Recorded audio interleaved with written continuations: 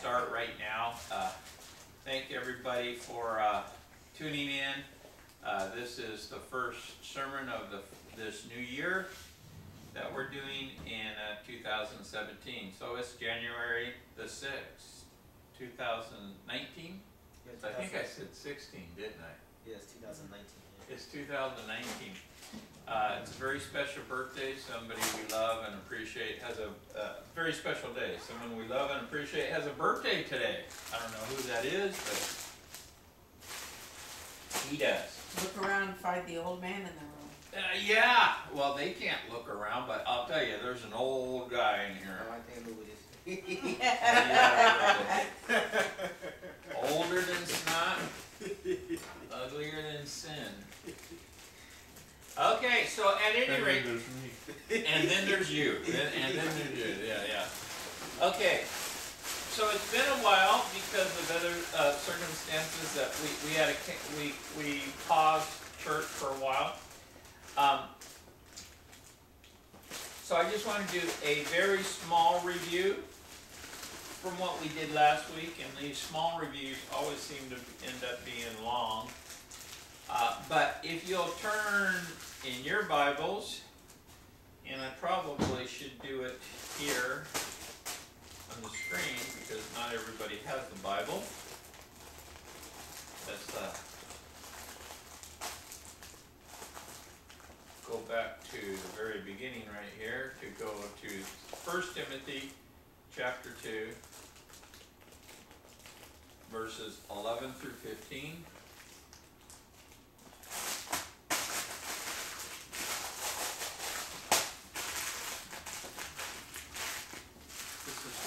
So weird. There it goes.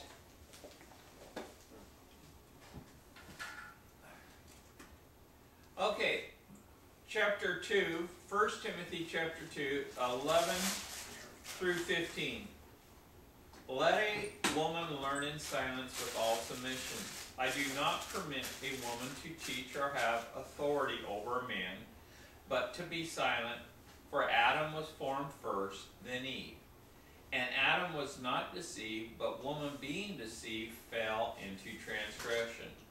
Nevertheless, she will be saved in childbearing if they continue in faith, love, and holiness with self-control.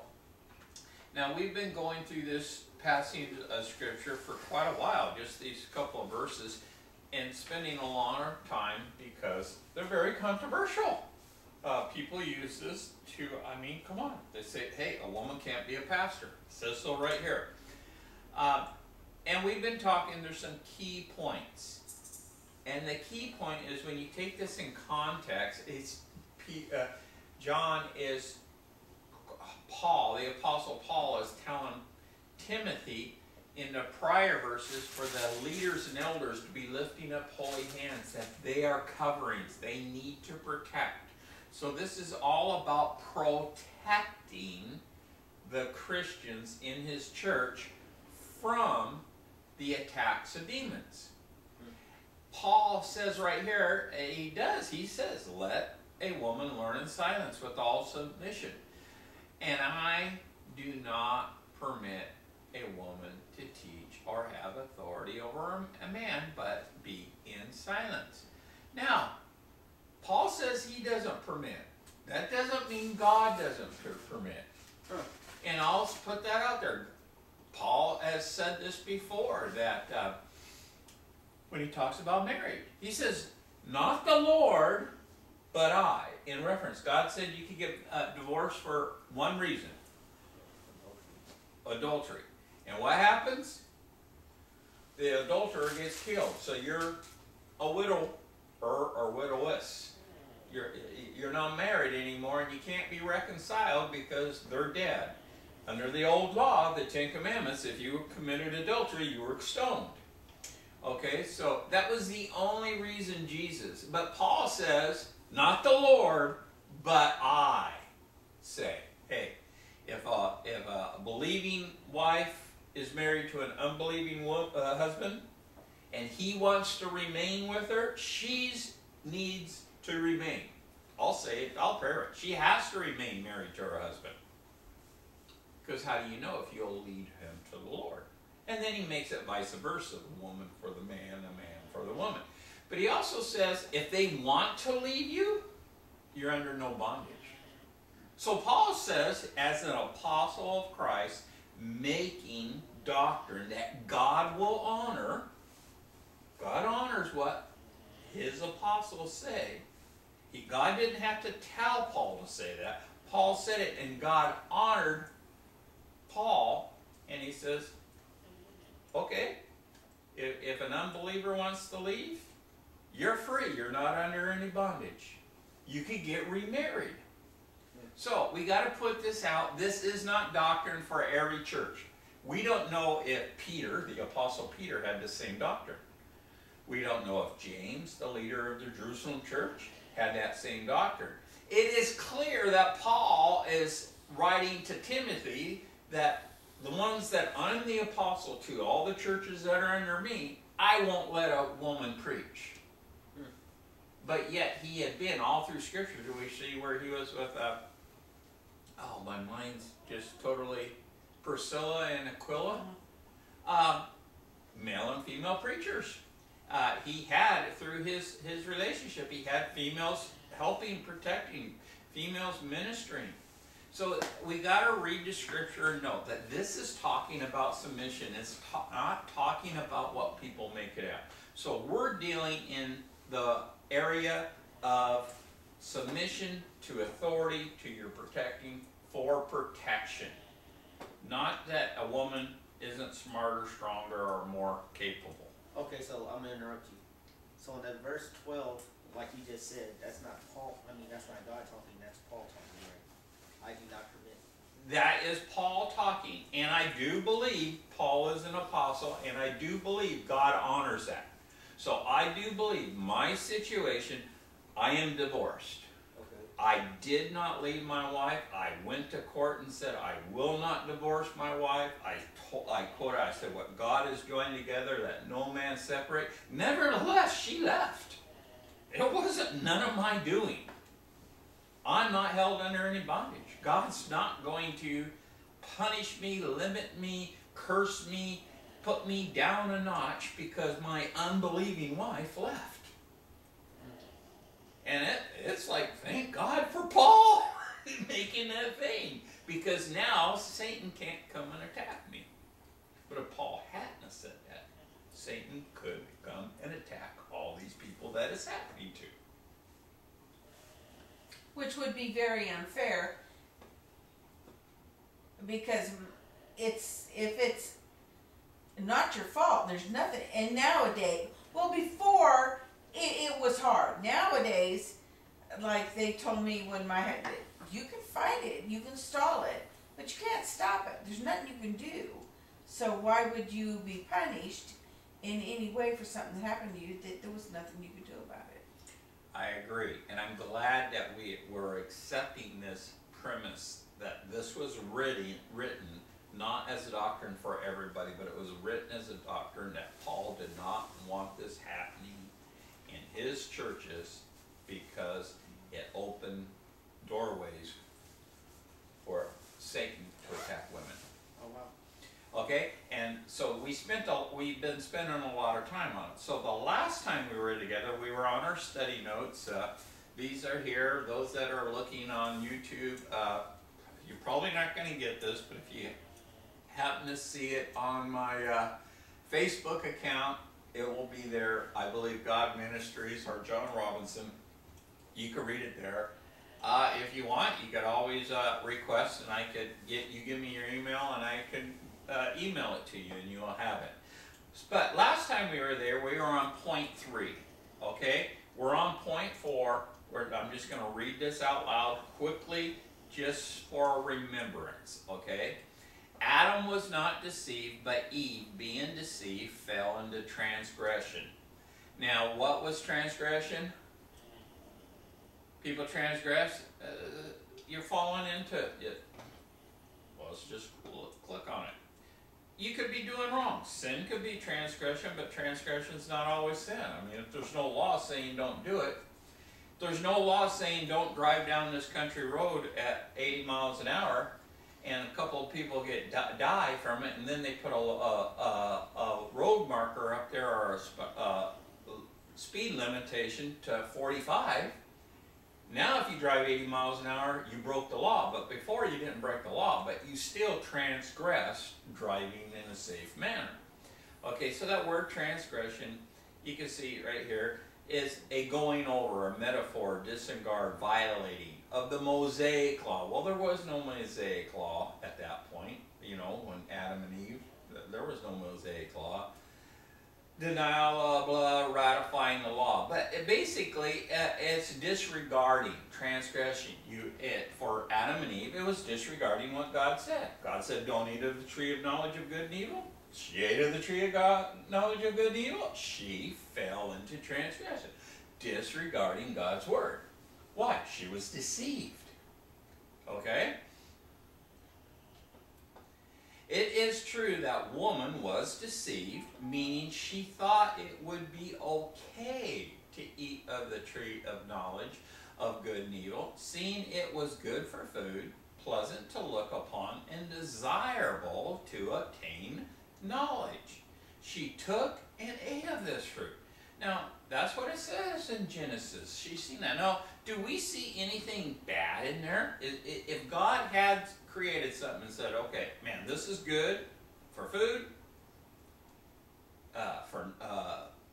pleasant to look upon, good for food, and you'll get knowledge from that. That would be a good thing to eat. Doesn't say she was lying. It doesn't say that any of these things were not true. It implies that each and every one of them were true. And as a matter of fact, later, God's talking to the Trinity, and he says, now what will we do? They become like us. They've got wisdom. See, the attribute of eatness is now Adam and Eve got wisdom. And now they became like God. And when we read in Proverbs chapter 3 and Proverbs chapter 8, it is clear that the Holy Spirit is identified as wisdom. In James, where it says, if you ask for wisdom, God is liberal and just to give to anybody. Liberal. He'll give to anybody with no limitations. Wisdom. That's the Holy Spirit. Okay? So, is it bad to have wisdom? No. So, we got a real conundrum here. We're thinking, why was it bad? Okay? Now, this didn't mean that she wasn't smart. I mean, she was deceived, right? But it's not because she wasn't smart or that she wasn't as strong as Adam, but was cheated. Now, when we looked on the word deceive, we realized, we read that in Hebrew, it means to be cheated out of something.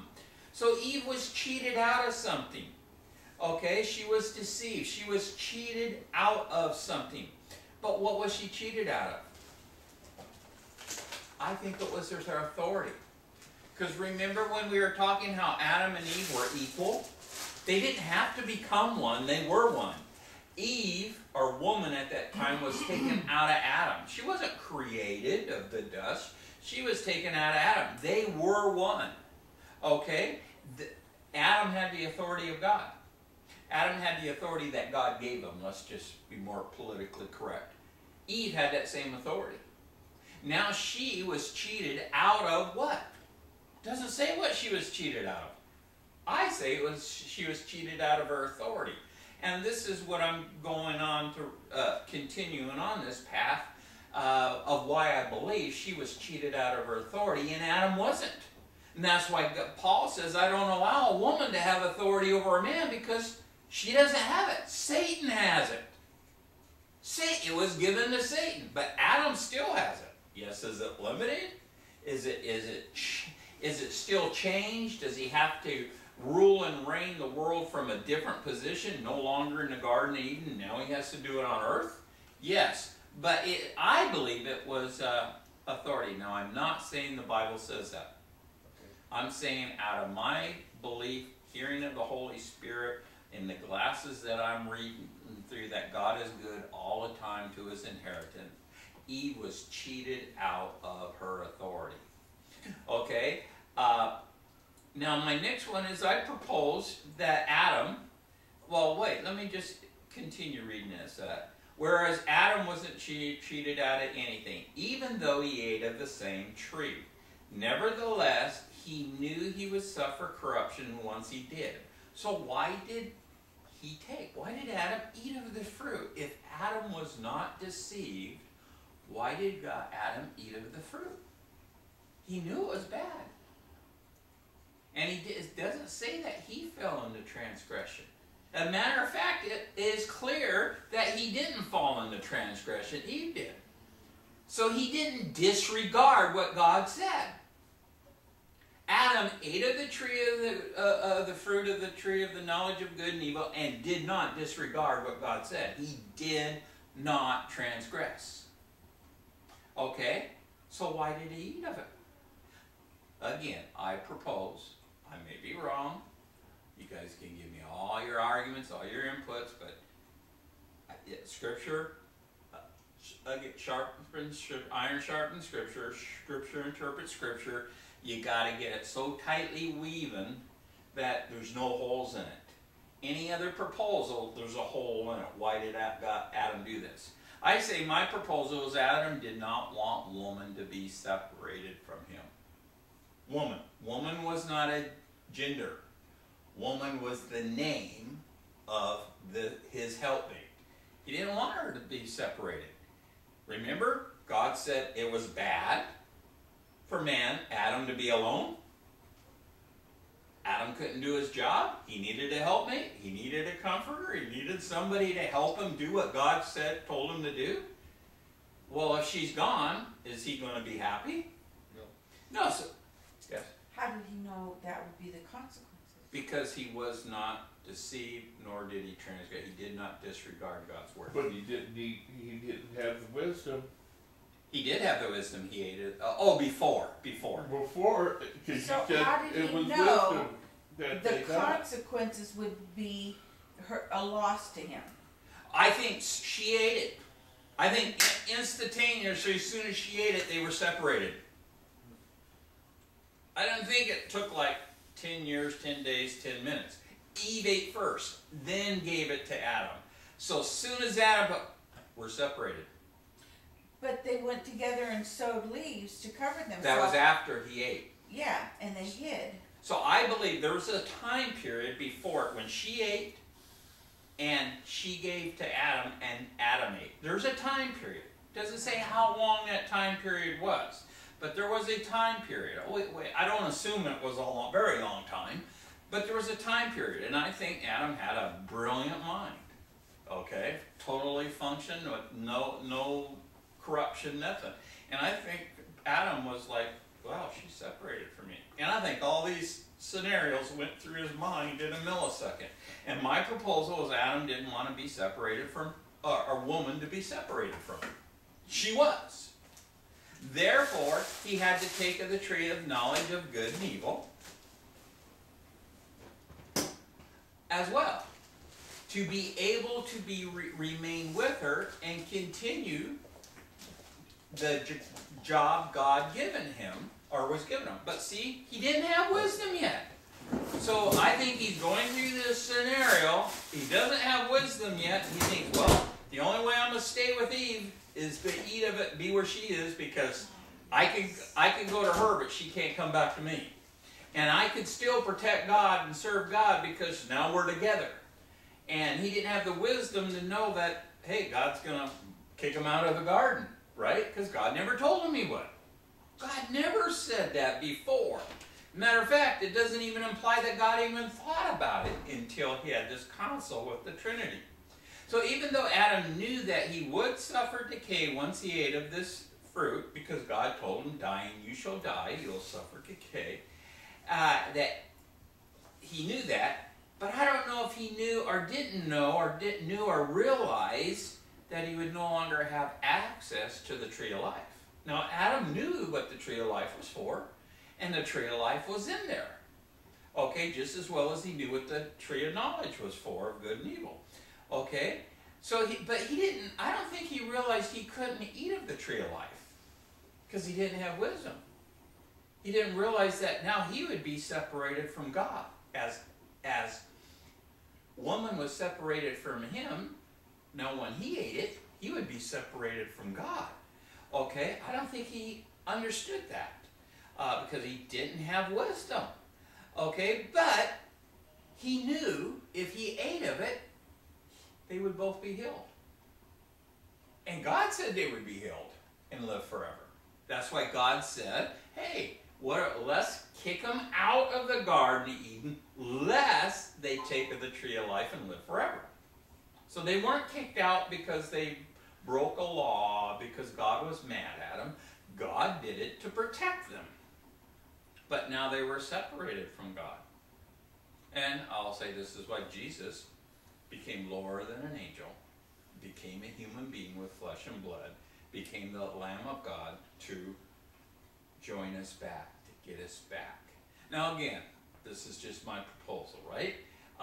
And I believe that fits in with everything. Now why did Adam did it? I believe his love and need for woman, remember, woman was her name, was great enough for him to give up everything he had to remain with her. Now, some people here aren't married. If you choose to be married, you don't have to be in love. You don't have to have Google feelings. But you have to choose to be in love, and therefore the Google feelings come from that. You have to choose to honor your mate.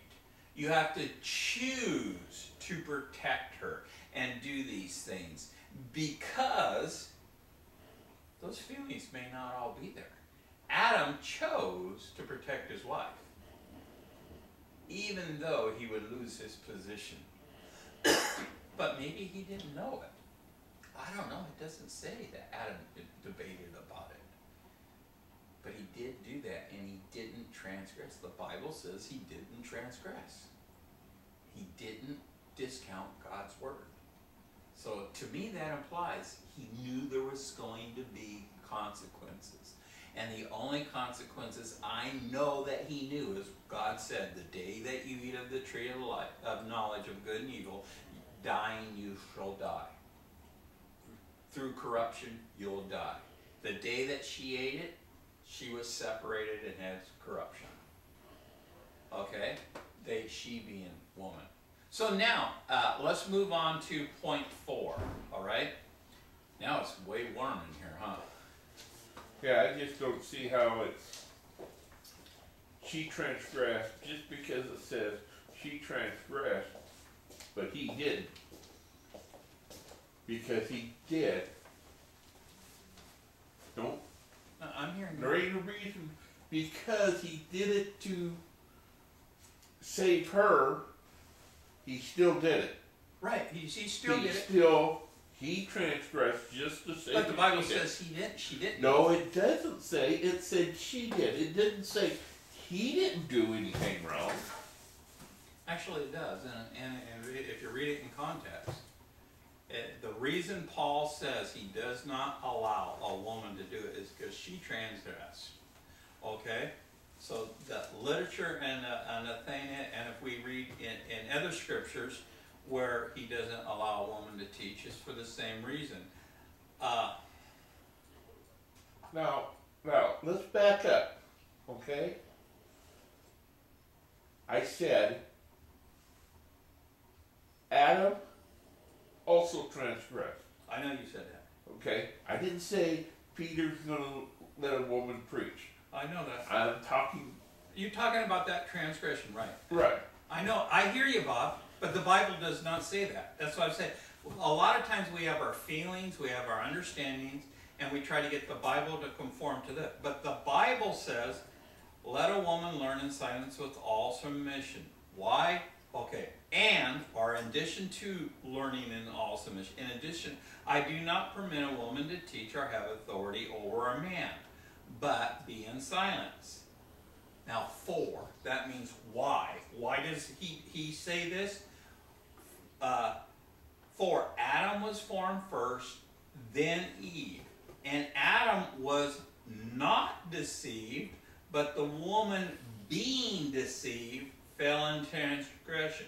If you read that, if you sentence diagraph it, the reason Eve fell into transgression because she was deceived. If she wasn't deceived, she couldn't have fell into transgression. Since Okay. Adam wasn't deceived, he did not fall into transgression. Well, It's just simple English. Why did he disobey God? He didn't disobey God. He God gave him a God recommendation. said, You don't do that. Don't do that. And he did it, he But disobeyed. God didn't say it was a commandment. And anytime there's a commandment and you disobey God's commandment, there's a penalty. And Eve would be the same thing. Why is Eve the one? Because it says she disregarded God's word as meaning something. So did Adam. If I say, if I'm the father in my house and I say, kids, don't run out on the freeway. Okay? And because if you do, you'll get hit by a car. Okay. Okay, so, no, let me finish. So one goes out. Let me. Okay. So one goes out, and the youngest child goes out. The oldest child, who's watching over that, decides to go out and save her. They both went out. The oldest did not transgress. The youngest, being deceived, disregarded my words as not being important and went out.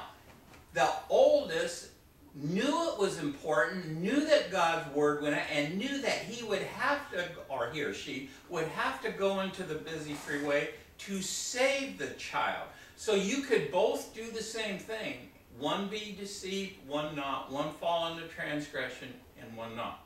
Yeah, but that's all the word that comes out all the way through it. Sin is sin. It wasn't a sin. It wasn't a sin. She was told she couldn't do it. She was Satan. It was a recommendation. Don't do it because the day you do it, you'll enter into corruption, basically. Okay. The serpent tricked her and say, Yeah. "Oh, no, you're not going to die." So she ate it. Yeah. Right? Then she gave it To Adam. Adam. Yeah. And he also ate it. Yep. He didn't eat it. He didn't do it to save her. Well, we don't know that. That's what I'm saying. He Well, did that, and I may be wrong. I get it. I may be wrong, but he didn't transgress. If you say, "Okay, I'm going to save somebody," that doesn't mean somebody. You're right. He didn't have to do it to do that. And he didn't sit there and say, "Oh, I did it to save her. I did it to that." He said, "God, But that why woman did he? you gave me No, but why did he? gave it." But he didn't blame her. He just made a So he statement. blamed God. He didn't blame God. He just made a statement. If you read it, it's just a statement. How this happened? He's not blaming. If he blamed, that means he was deceived. It says he wasn't deceived, so he therefore cannot blame. If I'm blaming you for something I did, it's because you deceived me, or somehow I got deceived. If Adam was not deceived, he could not blame. It's just simple thing. So I'm not the way saying. it is written, he blamed God I understand what you're for saying. it. And the thing is Eve did it. She was deceived. Yes. She did wrong. Yes. She She ate it. transgressed. That means she disregarded Okay. God's word. Adam, Was not deceived, it says. she gave it to Adam. Yes. Adam didn't do it, take it from her, take Right. the bite to save her. He She did gave it it to him. We don't know because- why Adam took it, but I made that because she statement. said it was good. Well, she just gave it to him. It says. Well, if Well- he was there, why didn't he discourage her from eating it to begin with? Well, he was there, but we don't know how much there was. You know, how close, how far. We don't know if he was there when the serpent was talking to a woman. But I want to put this point. I understand when people read this, but if you really understand, God is a good God all the time. He never, ever, ever, ever, ever punishes his inheritance. He didn't punish Adam. He didn't punish woman. They didn't sin. Woman was deceived, but Adam was not deceived. Therefore, Adam could not blame God for giving woman to him who tricked him. If he did, then Adam was deceived. If he wasn't deceived, that means he had full knowledge of what he was doing. He was not deceived, and he did not fall into transgression. Now, I'm just filling in the blanks. And of course, people out there, you'll love this conversation. We're going back, because I can't say I'm right. I'm just saying this is how I make it work, okay? But the Bible says Adam was not deceived. And Paul says, I do not permit a woman to teach because women were deceived. And Adam was not. Along with other things. So I'm trying to put it in that, hey, this is all about a covering. This is all about protection. Okay, so when Adam does that, if he knew all this, why did he take of the fruit? I don't know why he took it. This is what I think. He didn't take of it. She gave it to him.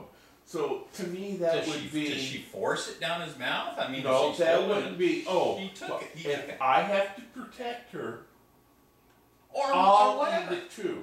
Or maybe he said, but he was. He didn't. She gave it to him, and he said, "The woman you gave, she gave it, and she gave it to me, and I." Right. So let's. So I did not do it. Let's go down this rabbit trail, okay? Eve eats it. She becomes wise. She's separated from Adam, but she becomes wise. Okay, Eve takes it. Adam looks and says, wow, you're wise. I want to have what you're having. Let's go that way. Then Adam was deceived. And then Adam transgressed because he disregarded God's word, because God told him personally not to do it. So since Adam was not deceived, nor did he transgress, that could not be the scenario. So in other words, we start putting things together, and if there's a hole, it can't be that. Try another scenario. Oh, there's a hole. Can't be that. I haven't found a hole in this. Well, I find it maybe. Okay. All right. Okay. So at this point, okay, Adam takes of the tree, of the fruit of the tree of knowledge of good and evil. Eve has our woman has already taken of it. Okay. At this point, Adam now changes his helper's name from woman, which means out of the womb of man, to Eve, meaning the mother of all living. Now we see this in Genesis 3:16 and verse 20. Genesis 3:16 and verse 20 states, to the woman he said, I will greatly multiply your sorrow and your conception. In pain you shall bring forth children. Your desire shall be for your husband, and he shall rule over you. Skipping to verse 20, Adam called his wife's name Eve because she was the mother of all living. Not the mother of the dead, mother of the living. That's where Jesus makes this clarification in the New Testament even, that Christians, that Abraham didn't die, he's the living. You know, he's of the living. What David was, even though he's in the dead, he's the living. He's God calls the father of the living. If Adam, Jacob, Isaac, if they were all dead, then God wouldn't be talking to them or talking about them. Okay, so Eve is the mother of all living. Okay, additionally, Adam and Eve now had to engage in sexual intercourse to become one with each other again. Now see, Adam and woman were one. Now Adam and woman are not one. They got cast out of the garden. They're living on the earth right now. Now they have blood. They have tunics of skin from the top of their head to their soles of their feet. They have blood that will get rid of corruption. Blood gives you life, but blood also now gives rid of corruption. It's the waste products out of the cell, goes through the kidneys and the liver and other organs, and it is put out. So blood has more of a, I shouldn't say, as more or as equal of a cleansing characteristic as it does an oxygenating and delivery. But it's a minimum, it's equal, okay? But you know, if you have kidney failure and you go to these where they put you on kidney dialysis, right? If you don't do that, you die pretty quick, right? You'll die quicker from that than not eating food. Okay? But you'll die quicker from not having oxygen than anything. You know? So the point is, blood is used to bring out corruption. Okay? So now they're separated. Now why does a man leave his mother and father, to be joined with his wife? So obviously when Adam said this, he had no father or mother. He was prophesying about what would come to be, and for people outside, not him. He's not leaving mom and dad to be joined to woman. They're already one. But now he has to. Now the only way they can do that is through sexual intercourse. You know, in the New Testament, in 1 Corinthians, it talks, I think it's around chapter 5 and 6, where it talks about sexual immorality. God says, what is a Christian to do with a harlot? Because God is joined. Jesus Christ becomes joined to a harlot.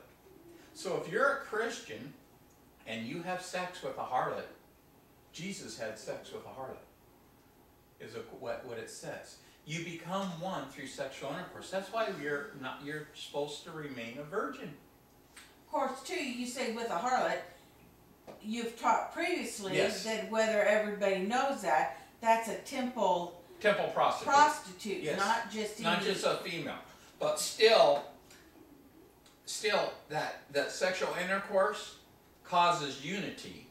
And the point is how could God ever be joined with evil? Through sexual intercourse of a harlot. Okay? But yeah, very good point. Let me put that. So additionally, Adam and Eve now had to engage in sexual intercourse to become one with each other, as is mentioned in Genesis chapter 2, verse 24.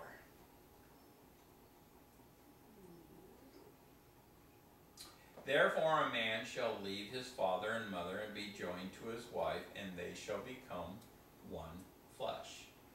Now this is before they ate of the tree of the knowledge of good and evil. This is right after woman was created.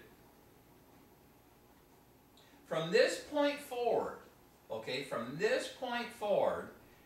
woman that come from Eve will have a desire to rule over their husband, but the man will rule over them. Because as descendants of Adam, the men still had the authority given Adam, where women do not. Remember, at this point, Adam and Eve, as well as every human being on the earth, have corruption. Thus, women require a covering to protect them from this corruption, as well as the fallen angels, which are demons, unclean spirits, etc. We find this in Romans 5:12 and 1 Corinthians 11:10. Nevertheless, they being women, will be delivered from this desire to rule over their husband, with the resentment associated with it, through childbearing, if both husband and wife continue in faith, love, holiness, and self-control. Now, why, I ask you, why would God tell Eve that your desire will be for your husband, but nevertheless, he will rule over you? And we'll see in the Greek and the grammar of that is you'll submit to him, but nevertheless he'll rule over. If she didn't now want to have the authority that he has. See, she lost the authority that he had. Now she wants to rule over him, meaning even as alongside him. okay, as it was before, because she had it and now she doesn't. But guess what? It's not going to happen because you gave it to Satan. You lost your soul. Adam never gave it to Satan. Adam never was deceived, and he never fell into transgression. But woman was. And this is why women have to have a covering over angels. Men don't have to have a covering for angels. Let's open a couple of these verses here. Therefore, just as through one man sin entered the world, and death through sin, and thus death spread to all men, because all sinned. Now, it doesn't say because of one man's sin. It says, just as through one man sin, this is a noun, entered the world, and death, a noun, entered the world through sin, and death then spread to all men. So it's kind of like if Bob's going, or anybody or me, we're going backpacking, and I put a backpack on, and I put Rigby, my dog, in the backpack, and we go to Colorado. And Rigby gets out in Colorado, and he has a tick on him. And this tick is this terrible tick from California that has never been in Colorado. And this tick gets off and gets on all the other dogs and just decimates the whole dog population in Colorado. It wasn't because what I did wrong, but that dog came on me. It's not because I sinned, but he hitchhiked with me because I was cast to the earth. And then death hitchhiked on sin and spread to all men. It does not say man sinned. It does not say because of one man's sins death entered. It says because of one man sin entered the world, and death through sin. Right. Actually, it doesn't say that. Okay, you read it. You read it and tell me what it says. Where's the comma? Right here. The commas, That's not the right that's one. not the right one. Let me go back right here. I know the comma's right there. But what's it say? Therefore, comma. Just as one man's sin It doesn't say, okay, go ahead. Where's the comma? Now go ahead, read it. Therefore. Just. Okay, now what we're going I to know, say. but you forgot this word through. Just as through one man sin entered the world. Put a comma. One man, which through Adam, it entered the world. That's why it's going to continue. This word sin Through is a noun. Adam. It's not a verb. That word sin is a noun. Okay, I don't get the difference between it being a noun or a verb. Noun, person, place, or thing. Verb, action. Sin is a noun. Dog is a noun. Okay? Nancy is now. Nancy is. Well, I know what a noun and a verb is, but Eat is a verb. uh, You know? Sin, Again, as I in Bob is reading it, is a verb.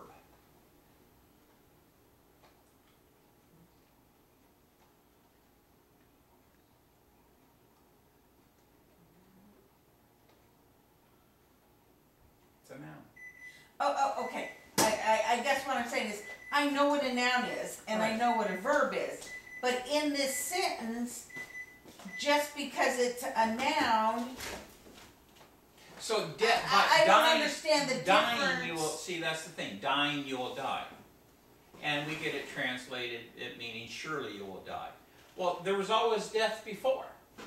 We had, and we already talked about this. How did the people that were going to kill Cain know what death was? If there had never been death on the earth before. We talked about just one fly. If one fly lived a month, that it would overcome the whole. I understand it, okay? Yeah. But now, if sin entered, The world. A noun, sin. but the way I'm saying, if sin entered the world through one man, Mm-hmm.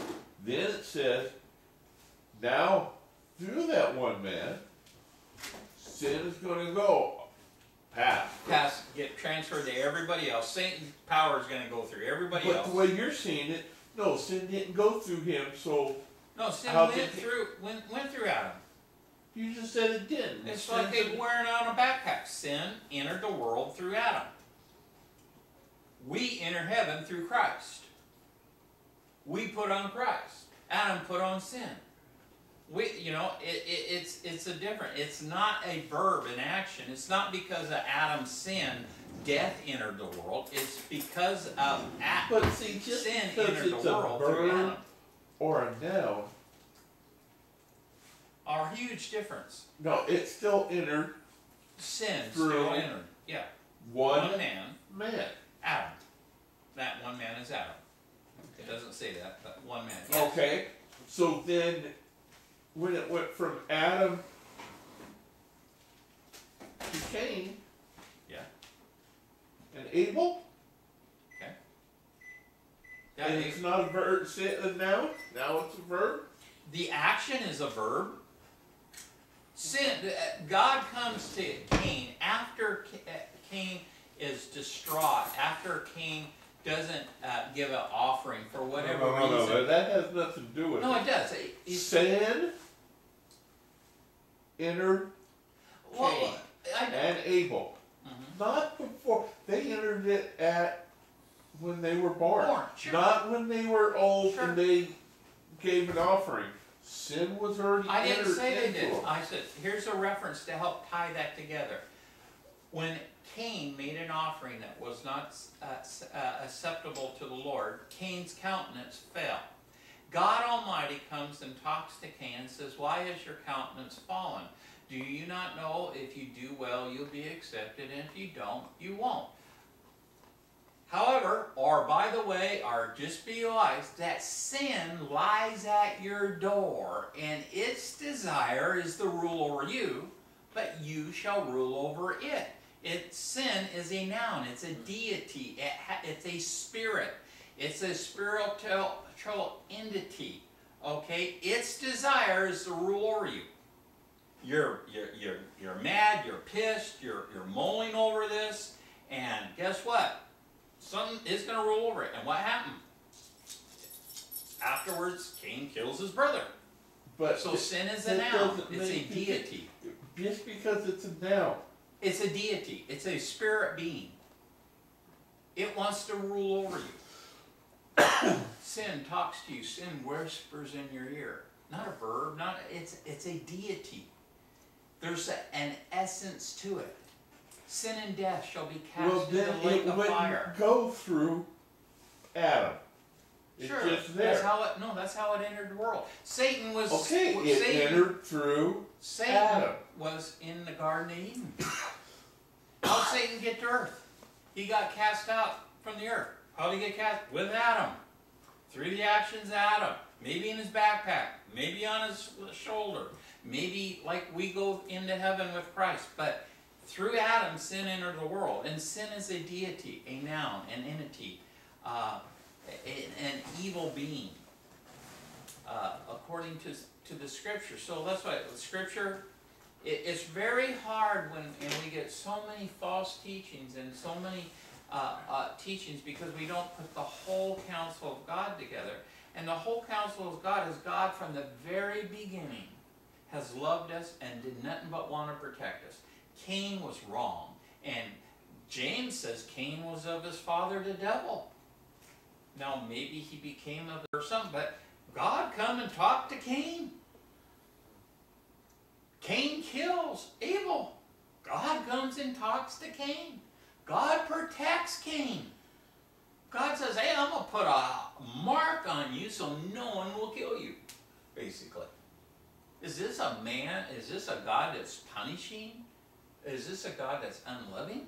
This is a God that will only punish and only come against those who fight against his inheritance. God is good all the time. All the time to his inheritance. Not once in Scripture do you find anywhere where God is bad to his inheritance.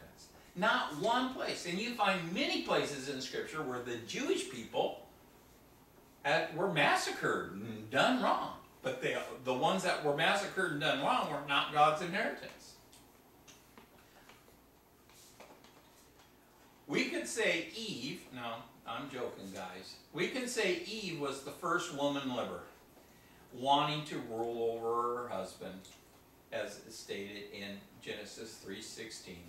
And that's a joke, okay? Because women livers, they don't want to be Adam's helpmate.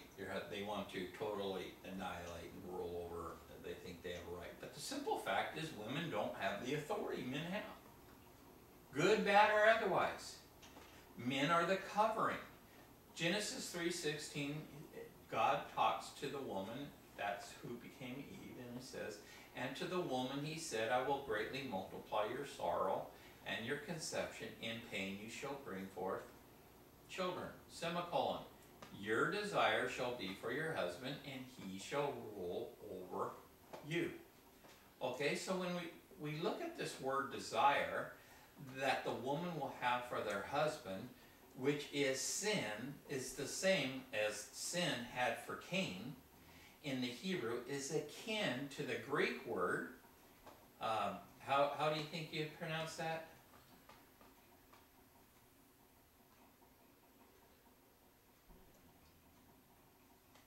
Strong's G, 1939. Epithemia. Epithemia. So it's akin to that word epithemia, which in Greek we translate to lust, as in Galatians 5:16 through 18. Now Genesis, I said Genesis, I meant Galatians, guys. Galatians 5:16 through 18. I say then, walk in the Spirit, and you shall not fulfill the lusts of the flesh, for the flesh lusts against the Spirit, and the Spirit against the flesh. These are contrary to one another, so that you do not do the things you wish. But if you are led by the Spirit, you are not under the law. Now, do you think the Holy Spirit, I mean, it's talking about the Holy Spirit, right? The Spirit, this is, you know, it's even capitalized. Does the Spirit have a desire for the flesh? No, so we know just by reading this that that word lust means something else. Well, when you look up that word lust, it's to rule over.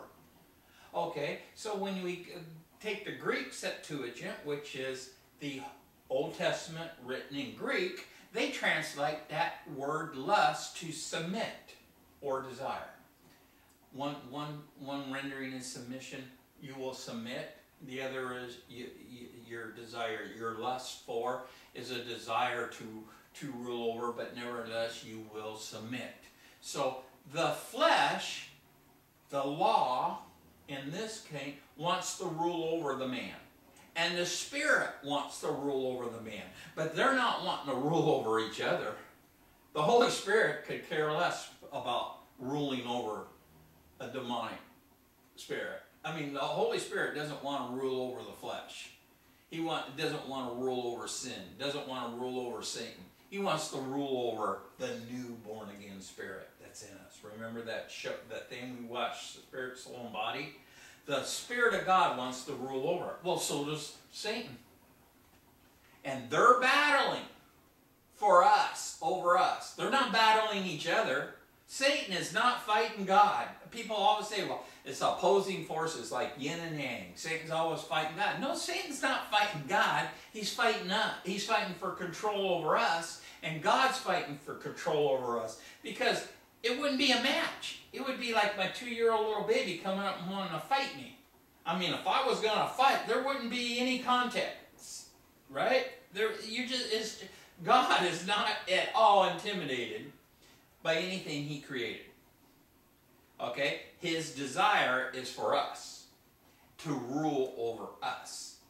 And when you become a Christian and you become a new born-again creation, and it goes further on to say in chapter 6:24 that those who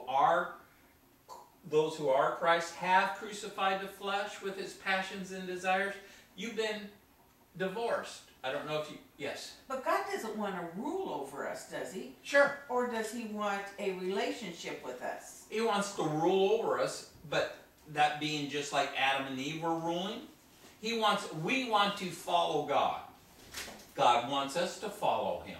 That's ruling over. He doesn't want to punish us, make us stand up, sit down, be a puppet, but that rule over us, be a covering. Be an authority, be a protector. So that's where that whole, remember when we study that word authority, it's not, you got to do what I say, it's, I'm protecting you. I'm providing for you. I will lead you to green pastures. I will lead you to still water. I will supply all your need. I'll take you out of Egypt and make you walk in the desert. And I will personally supply you with food. And I will not allow even your sandals to wear out. And I will not allow any sickness or disease to be upon you. That's the covering. That's what authority is protection. And this is where we're getting this whole thing what Timothy is going through is not that a woman doesn't have a right, but a woman needs a protection. And the man is supposed to protect women. Okay? Scripture,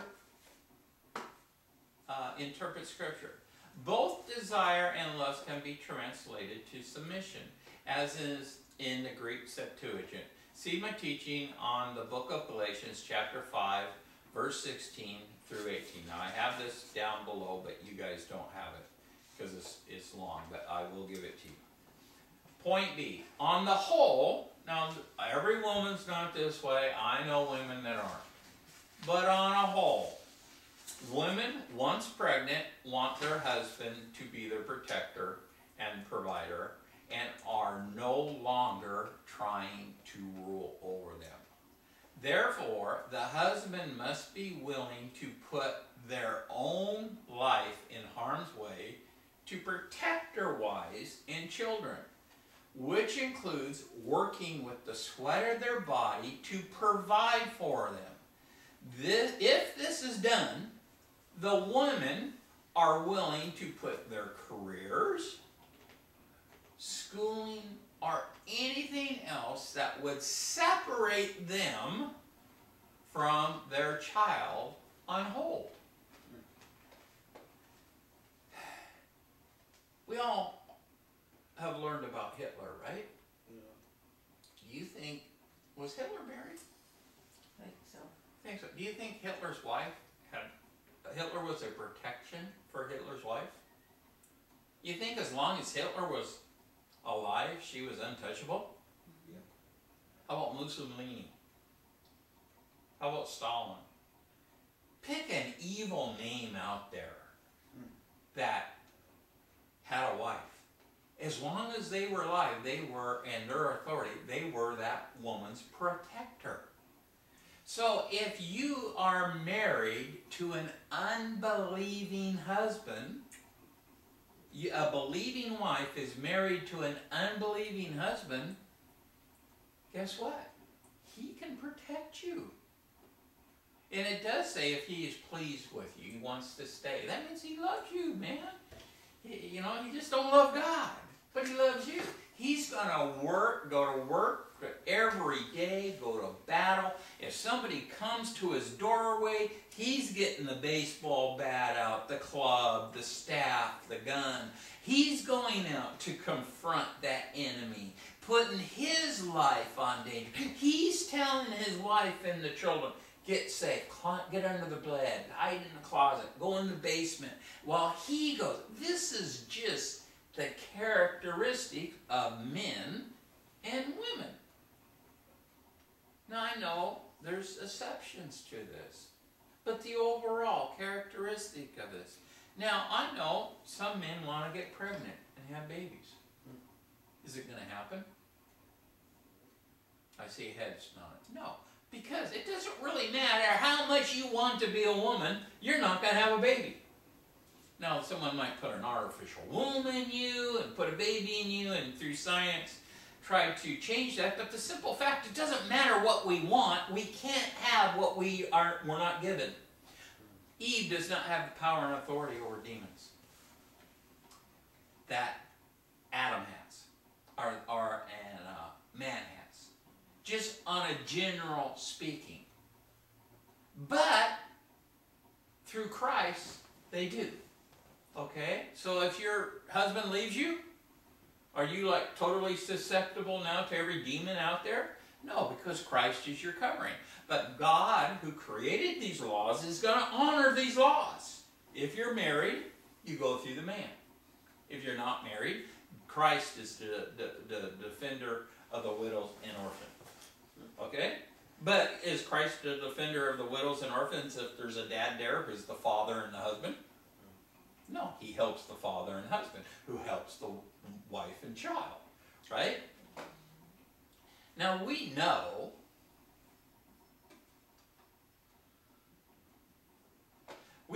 that woman, Mary, the mother of Jesus, being conceived by the Holy Spirit,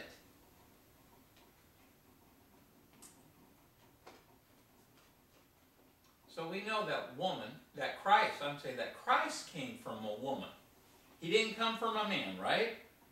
So Christ came from a woman being deceived, who was deceived, who didn't have power and authority over angels, who was subject to her husband, but Christ still came through woman. Isaiah chapter 7 verse 14 says, "Therefore the Lord himself will give you a sign. Behold, a virgin shall conceive and bear a son, and shall call his name Emmanuel." Luke chapter 1 verse 35. "And the angel answered and said to her, The Holy Spirit will come upon you, and the power of the highest will overshadow you." Rule, that word, rule over you. "Therefore, also the Holy One who is to be born will be called the Son of God." Galatians 3:16. "Now to Abraham and his seed were the promises made. He does not say, and to seeds as of many, but as of one, and your seed, who is Christ." So we know that Christ came from a woman. Okay? God came from a woman. Okay? So women are not inferior, are not bad. That's where the Holy egg came from. The genealogy of Mary. Right? Okay? Man, Christ, was subject to corruption. Okay? So we know. He came. God, Jesus, the Son of God, had the sperma, the DNA of the Holy Spirit, to speak, through man. But because Jesus came through Eve, he was subject to corruption, but had the authority and protection of his Father, who is God himself. Therefore, he did not see corruption, it says, or see decay. So do you think Jesus took a dump? That's corruption. Do you think Jesus died? That's corruption. Do you think he died from a violent death? That's corruption. Did Jesus see any decay? Nope. Didn't see any. Why? Because the Bible says he's not going to see any decay. Let's look at Acts 13 and then Psalm 16. Acts 13, verse 34. "And that he raised him from the dead, no more to return to corruption." So that means he was in corruption, right? But he's no longer to return to corruption because Christ has a different body, a resurrected body. "As he spoke thus, I will give you the sure mercies of David," verse 37. But he whom God raised up saw no corruption. So this is where when we start isolating it, corruption is death. Dying, you shall die. From corruption, you shall die. But when you're raised up, you will never have corruption again. So Jesus didn't see any corruption, but Jesus died. Psalm 16 verse 10 says, "For you will not leave my soul in Sheol," that's the grave, "nor will you allow your Holy One to see corruption." So Jesus didn't see corruption, but he surely died. So obviously they're different things. We don't even have to look up in the Hebrew and the Greek as I do. Just reading it in context. Christ was subject to corruption. But once he was raised, he would no longer return to corruption. We all in this room are subject to corruption, aren't we? That's why Christ made a way to deliver us from corruption. You know that word save means delivered, healed. If you confess with your mouth and believe in your heart that Christ was raised from the dead, you shall be saved, sozo. You shall be healed. You shall be delivered from corruption. You shall be delivered from kidney disease. You shall be delivered from high blood pressure. You shall be delivered from metal rods in your back. Why? Because Jesus paid the price. He went and he was beaten and he was shed. He was in Pilate's praetorium, and he paid the price to deliver us from corruption. Now, I believe Jesus was attacked by sickness, as we all are. But I believe he did not give in to sickness. Therefore, never saw corruption manifest in his life, nor do we. So do you think Jesus had a cold? I don't think he did. He might have. It doesn't say he didn't. It doesn't say he did. But I don't. But was the virus that causes a cold, did it come upon his body? I think it did. But I think just as maybe it was Smith's was a worker, but somebody in our past history that was ministering to sick people a lot. I think the bubonic plague. And they were saying, you can't touch this. And he says, no, that sickness can't even touch it. It will die. And they would put this on his finger in the petri dish and actually watch it die. Okay? I think sickness came to Jesus, but it died. Okay? I don't think it ever got the ability to manifest. So concluding, women, now this is over the head, women are to submit to their covering. Women are not to submit to every man out there. It says either women are to submit to their own husband, their own covering, which includes not trying to be their teacher or have authority over them, because they lost it. Now you didn't lose it, but Eve did, and we're descendants of Eve, but all men come through Eve. But we still have this authority, but this authority isn't the authority of God. That's why Jesus didn't have an earthly father. He had a spiritual. He got the authority of his earthly father. But who wants the authority of the heavenly, of Adam, if it's there, but it's not sufficient? But even with the teaching, and I understand everything you're saying, but like in the home, the husband has the authority over the wife, but what if there is something he does not know and you do, you cannot teach him? I believe you can teach him. That word, as we mentioned earlier, if I keep going back over these things, that word teaching is akin to having an authority. I'm telling you what's right. I'm telling you the way it is. Not that you both have different opinions and one's right and one's wrong. It's my way or the highway.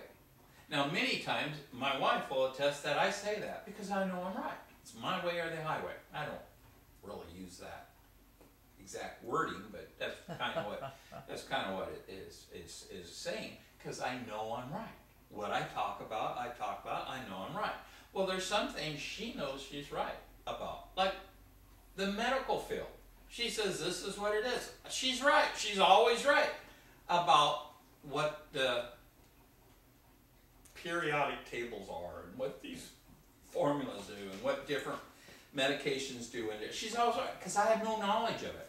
So can she teach me? Absolutely, about what she knows. But she can't be everything I know is right.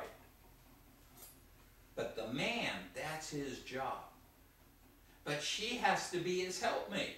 So if the man's not a Christian, she is a Christian, and she's a mature Christian. Let's say she's been a Christian for 3, 4, 5 years. The husband's not. He still loves her. He hasn't come to Christ yet. She's still staying with him, and she just doesn't know the things about bringing in demons in, right? She has to mention it. She has to teach it, and she has to teach it somehow in love where he will do it. Maybe turning on some radio stations, maybe print. But she has to teach him that what you're doing is wrong. Okay?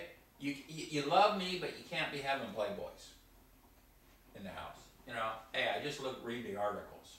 No, you can't have them in the house. It's not because I'm jealous, not because it makes me feel, but because you're letting demons into the house. She has to voice that. But what about where it says just her chaste lifestyle will bring him, not her preaching to him, but just being a loving, okay, so obedient. So what does it mean? I get it, but what does it mean then if he's willing to live with you?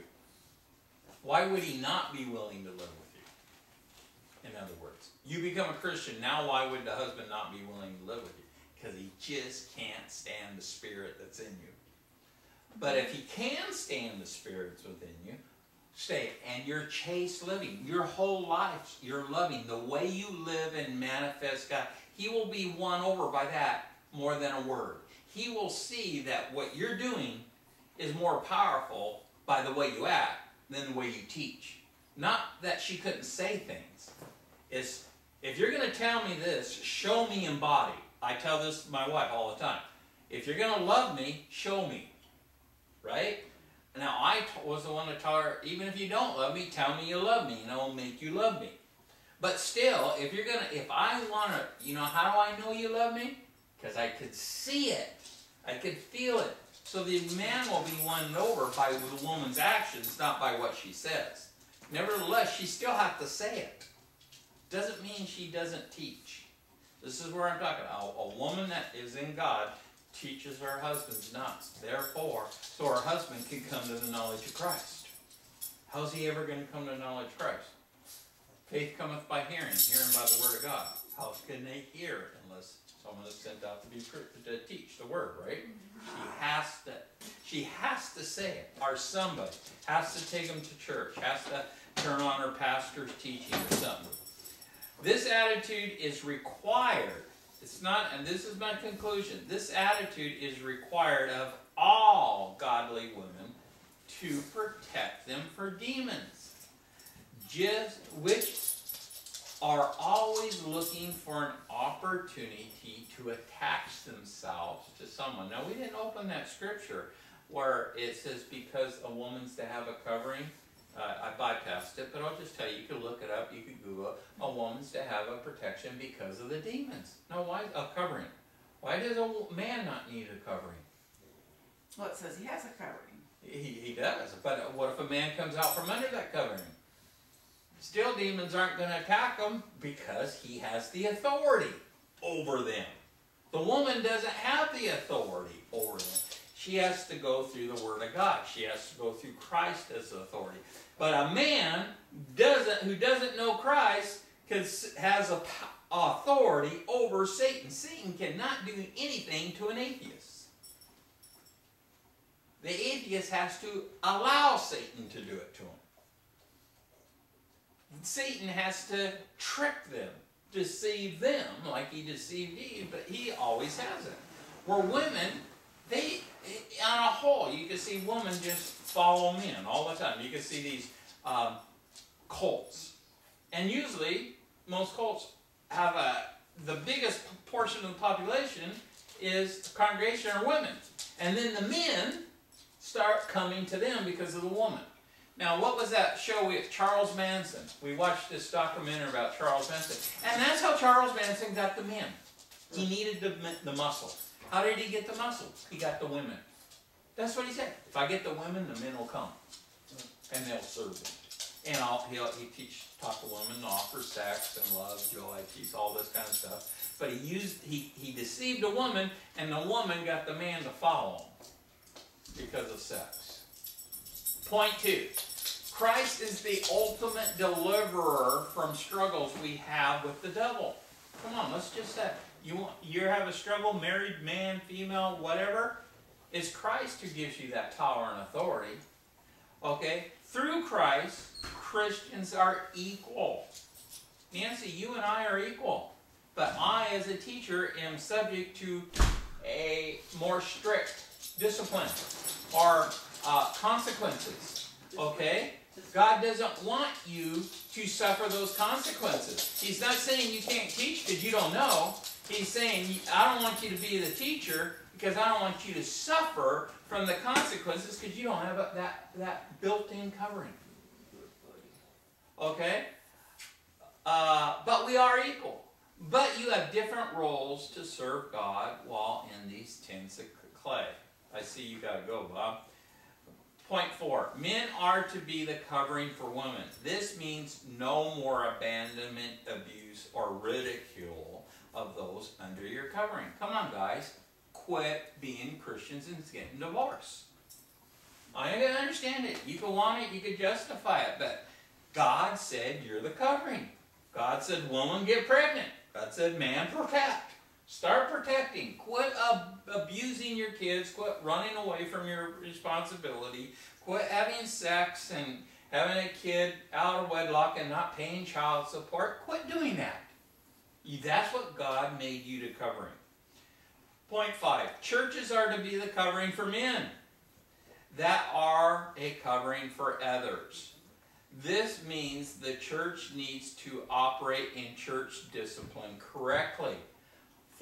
Not forsaking the fellowships of those born again, but only against those that claim to be Christians or not. And we'll see this in 1 Corinthians chapter 6 and 5 and 6. And people take church discipline and they'll say, well, if you don't agree with us, we'll cast you out of the church. You are never in Scripture anywhere does it say that you are to cast out a fellow believer out of the church assembly. You're to cast out those that say they're fellow believers and are not. You're not even to eat with those that say they are believers, that are named above believers, that are not. But if you're just a Christian and you're born again and you just have a lot of bad theology, you don't cast them out. How are they ever going to learn? You love them. You put up with them. You minister to them. They pull your hair out. You are a good shepherd. You go after the lost, even one. So these pastors, and I'm telling pastors out there, if you're kicking guys out in your church that are born again, you're wrong and will have to answer to God personally for that. You are not, a pastor is not to forsake his sheep. That's what Jesus says. I'm the good shepherd. You people that do that, you're bad. You're just hirelings. A bad Christian still needs to be in a church. And I mean a real Christian, or someone that's really born again. But a really good wolf in sheep's clothing is to get kicked out. And you need discernment. You need the gifts of the Holy Spirit, the power of discernment. Now, I see you got to go to the bathroom and you're giving me all kinds of respect. So let's just close. Sorry for this went so long, but it's just, this is what we do. This is teaching. We're iron sharpening iron. And not everybody's going to agree with everybody, but we have to agree with the Word. In Jesus' name, amen.